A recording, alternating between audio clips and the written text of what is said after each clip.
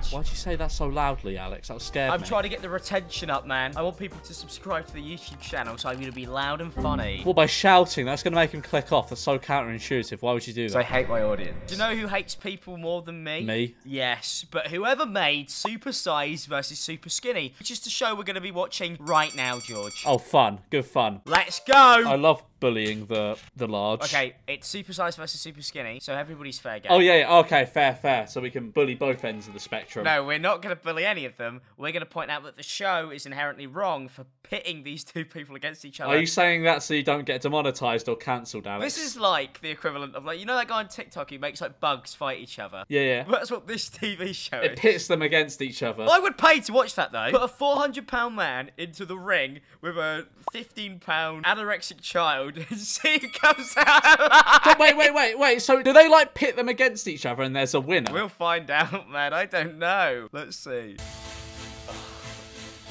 Obesity levels worldwide have more than doubled in the last 30 years, claiming more than 3 million lives every year.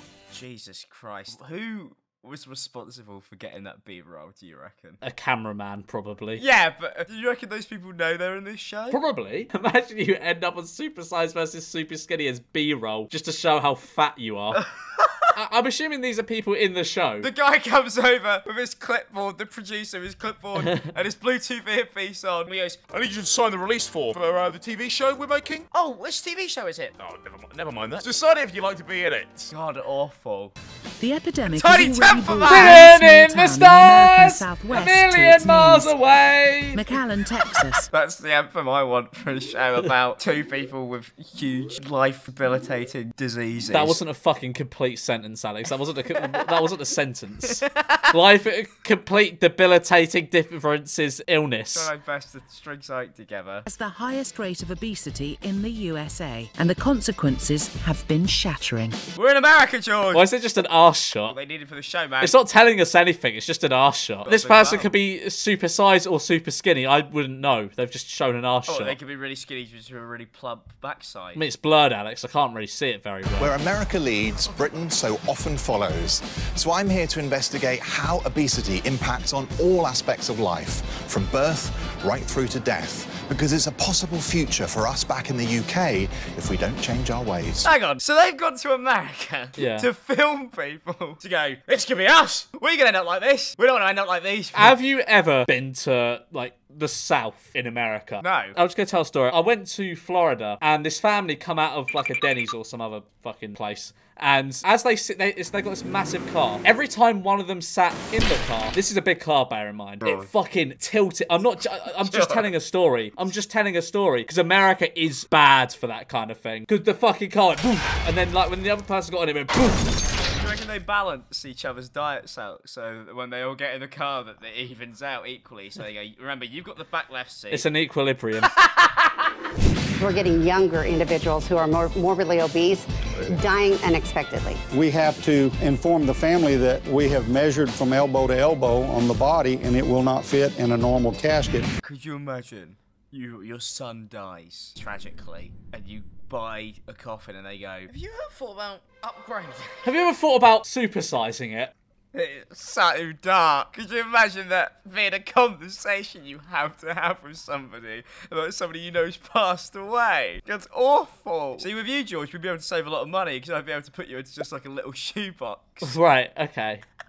Ideally, I want to be cryogenically frozen like Walt Disney. But a second option just lob me off a cliff.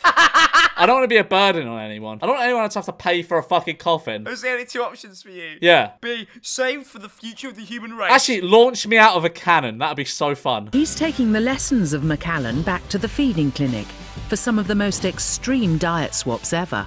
Even the smell of it is kind of making me feel a bit queasy, to be honest. Wait, are they cooking, or is that just to make an example out of something? They're just making a nice beverage. Oh, that's grim. We'll be getting an insider's view into the world of eating disorders through the eyes of recovering anorexic and journalist Emma Wolf. This is a fun video, Alex. I love food. Hey, mate, I used to have a, well, technically kind of still relatively do have an eating disorder, so I'm part of the gang. Bit bleak, this video, isn't They it? always, they're not really very cheery, are they? Not really fun. I love the fact that they've got a guy to host this, George, who's ripped. Like, we've got Look at me! Look at me! I'm a specimen! These people are not like me! These people are skinny and fat! I am the perfect in-between of muscle and hard work! Welcome back to Supersize versus Superskinny. Like, these montages are always the worst thing ever. Like, you could not pay me any money to do what these people have done. Like, how much money would I have to pay you, George, to strip down to your boxes? Well, you see, I have a good physique. I'm ripped, so,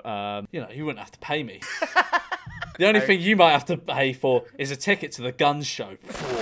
I feel like I probably should have brought you on this video. To investigate America's new fattest town for a stark glimpse of our potential future here in the UK if we don't mend our ways. So they've just gone to America to just, like, point out how fat people are. I mean, it is kind of what you do when you go to America. No, I like to go to Venice Beach and see all my friends. Venice Beach! Ugh! Worst place I've ever been in my life. I have walked through Brixton at night multiple times and felt that I'd do that any day over walking through Venice Beach in the middle of the day. Yeah, walking through Brixton at 2 o'clock in the morning is like the equivalent of a warm hug and a nice cup of cocoa with your grandma compared to fucking walking through Venice Beach at any time in the day. It's like a fucking war zone. Dr. Norma Jean Farley is McAllen's forensic pathologist.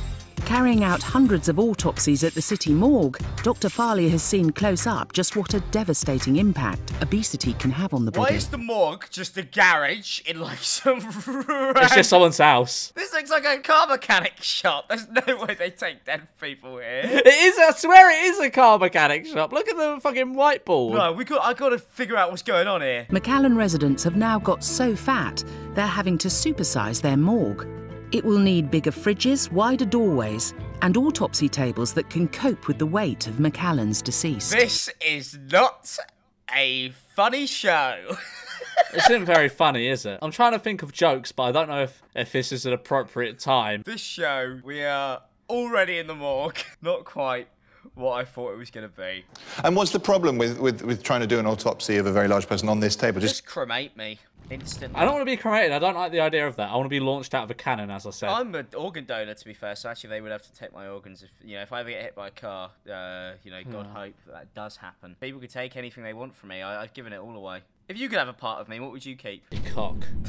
Back in the UK, What is Dr. this? Christian wants to make sure that our eating habits going aren't on sending here? us to an early grave. The thing is, right, I'm gonna go into serious mode here, George. If these people all have, like, body dysmorphia and genuine, like, illnesses... I mean, it's not going to help branding them as super sizes or super skinny. This is the worst way to help these people. Let's crank you up 10 times speed as you walk into the room, and then speed it up. Could you imagine how meticulous it would be if there would have been 1, 2, 3, 4, 5 takes? Like, this is just humiliation. This is not going to help anybody. This show is inherently evil. I cannot believe. You've watched 6 minutes of it. But they could end up doing some good for them. We've been to the morgue. We've filmed people's asses, right? Nice. Stop. I think this show is inherently evil. I'm gonna go out on a limb and say it. All right, I don't like it.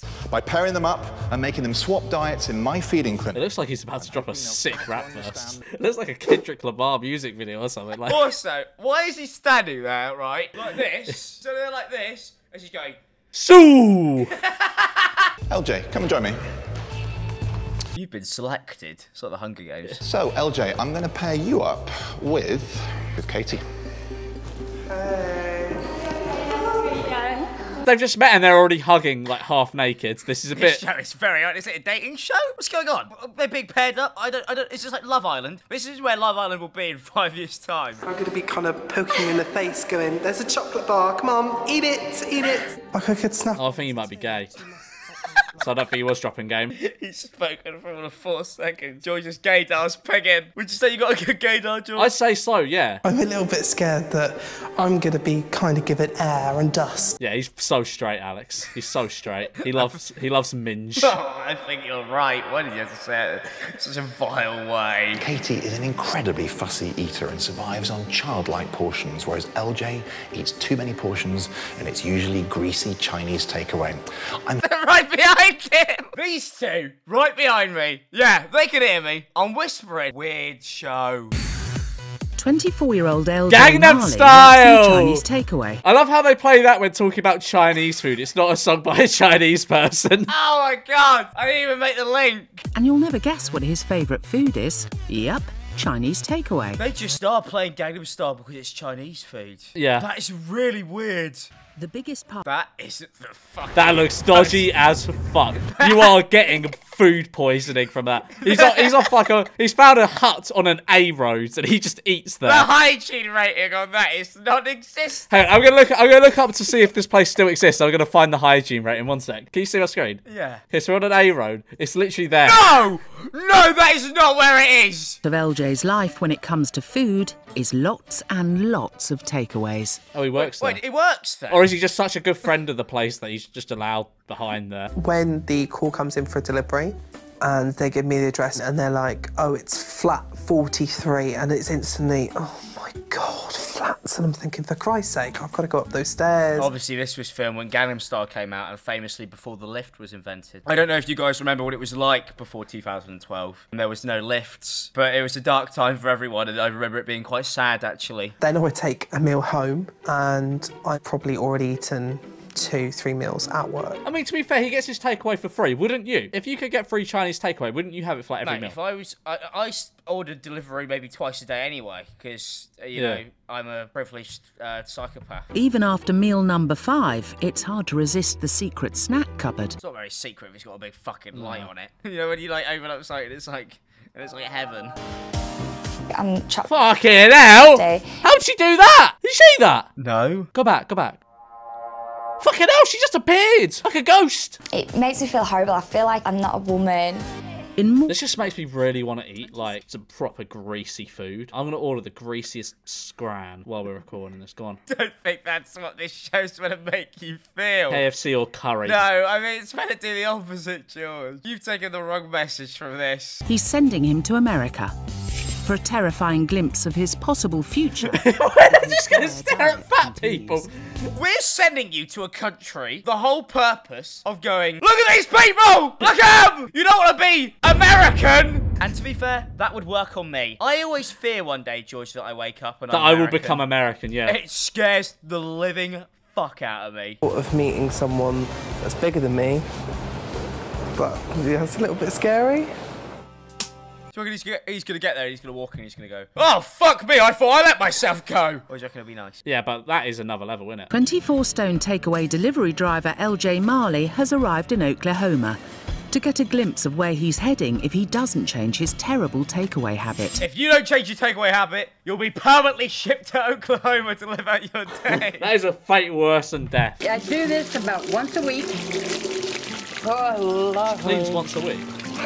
That's the biggest issue I have here, to be fair. Showering once a week is, that, you know, that's terrifying. And what I do, since I can't reach down here, she usually uses the wash rag and washes my legs. Right, he has to wash her now. He's been given washing duties. You reckon he knew that was what he was getting into when he signed up to this show? You're going to go around washing people? I mean, I don't think that's what he agreed to. It gets really dirty underneath there, and then she goes down in between my toes. That's where it tickles. That's where it turns me on. I'd come. Oh, same. There and then. Boof. They wouldn't be able to film me doing this bit. I get feral. I mean, even looking at this, it's hard for me. Literally. How do you feel about having Stephanie do it for you? I'd rather have to be able to do it myself, but, you know, when you have this in your way, you know, it's kind of hard to bend over to do it. Me and you do this, and I think it's completely normal. Well, we hose each other down. Yeah, after a long hard day making Reddit videos. Yeah, yeah. You get all sweaty in the mask, don't you? Yeah, man, you always really do get between my feet with your tongue, and it's great. Yeah, brilliant. Nice. Anyway, carry on. LJ. Oh my god. How are you? And you must be Becky. Yes. Becky, I'm Christian. Oh, nice The to meet doctor you. who's going to be looking after this young man. Oh.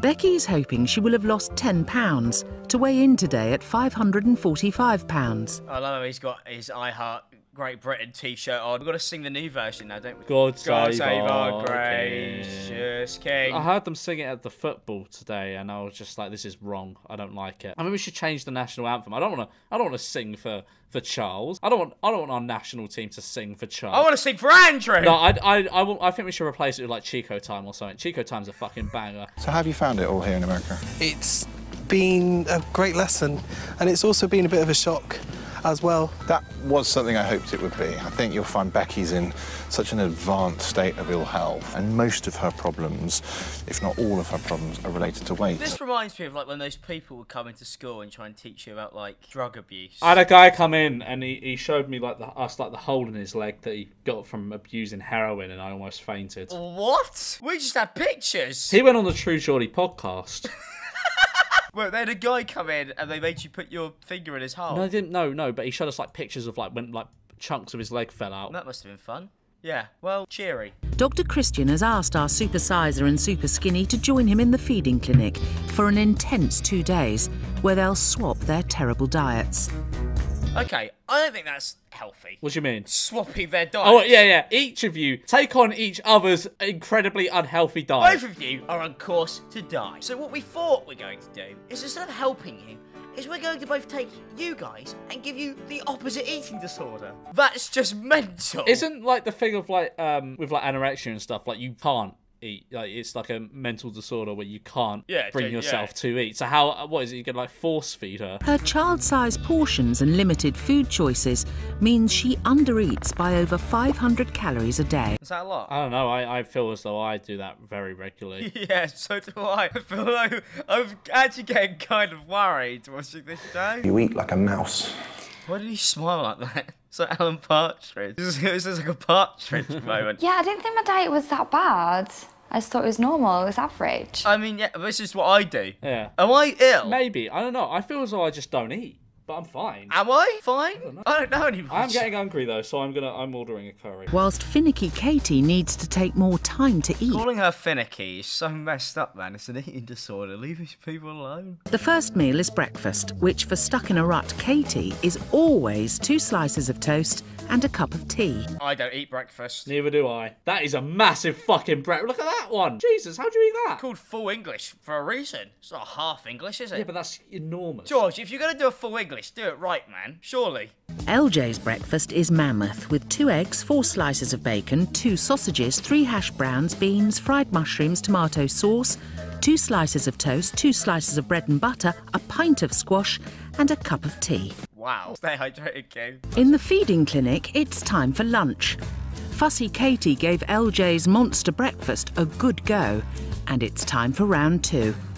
Curry sauce, rice, chips, and prawn crackers. Wait, that was class. Can't believe how much you're eating. Oh my god, it's gonna get covered in curry sauce. Is that like a pint of curry sauce?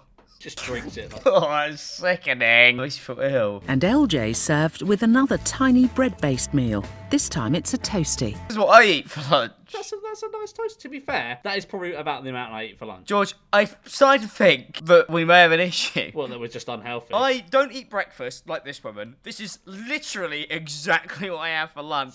And God knows what dinner's going to be. And dare I even think, spaghetti, maybe? That's it. That's my life. And then I'll eat a chocolate muffin occasionally. I was going to eat them during this video, but I thought that would be inappropriate. Maybe. But I thought maybe it would be wrong to kind of crack these open during this video. But you're ordering. I might as well start. Those vlogs. When you turn up at your friend's mum's house, you see the slow cooker on. Next up is dinner, and while 24-stone takeaway binger LJ seems happy with a child-sized portion of lasagna... Oh, I can feel my tummy go... Picky Katie is not thrilled with her plate. Dinner? I think that's dessert. No, that's dinner. No, that's dinner, mate. That's dinner. To be fair, I've had worse dinners. I've had more unhealthy dinners than that. Bar of chocolate and 2 fingers? Yes. I'm dreading tomorrow. I'm praying no more curry, no more spices, and no more chocolate. That's so bad. This show's awful. They've basically gone... Well, he can have something half decent. You could be malnourished. You're not going to eat any of the food anyway. And they just give her a bar of chocolate. It's just so strange. LJ eats takeaway whenever he likes, sometimes through the night. So Katie is left to eat yet another takeaway feast of chicken balls, chili chicken, egg fried rice, and a pint of cola. Could you imagine somebody walking into your room at 3 o'clock in the morning? I'd love that. Giving me like that kind of, breakfast in bed, yummy. What, at 3 a.m? Yes, brilliant. Alright, I'm going to walk in to your room, not going to tell you when, what day, at 3 o'clock in the morning with an entire Chinese takeaway and just hand it to you. Oh, I think that'd be class. Yeah, I'd love that. I'd love that. Yeah, I'm sure you won't be angry. So what are the changes that you've managed to make? The biggest one is all the variety in the foods. I've added a lot more variety, a lot more colour. I've added snacks in between every meal, and my meals have got bigger as well. I've done really, really well. That's good. I'm proud of myself. When did you last have a cheese and ham toastie?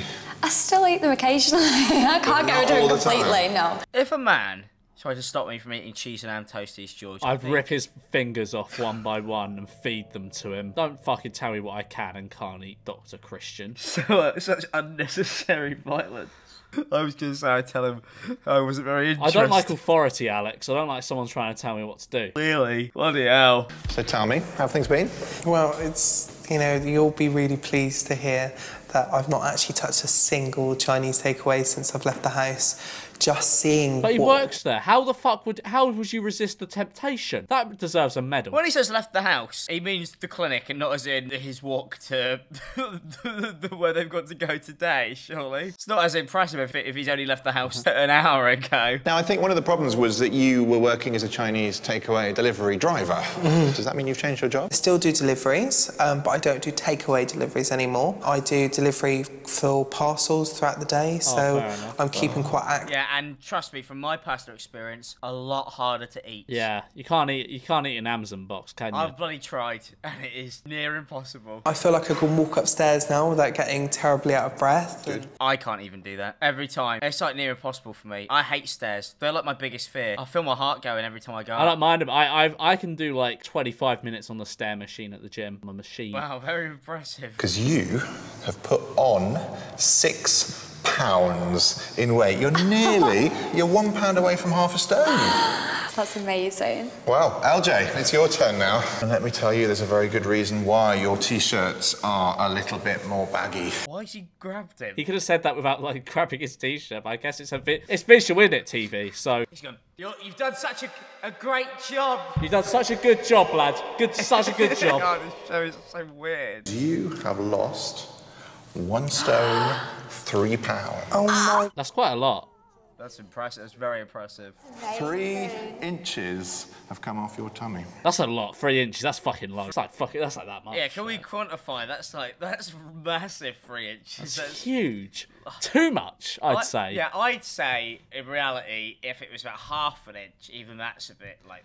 Yeah, it's a bit crazy. So, very impressive, LJ. You've done a great job. Well, that brings us to the end of Supersize versus Superskinny, George. How do you feel about the show? Super epic. I don't know. It was all right. It's just kind of what you expect from a show like this. Like, oh, look at you. You're so fat. Oh, look at what goes into your food. Oh, no, now you've lost weight. Well done. Everyone cheer. What we've learned from today's recording, George, you're fucked.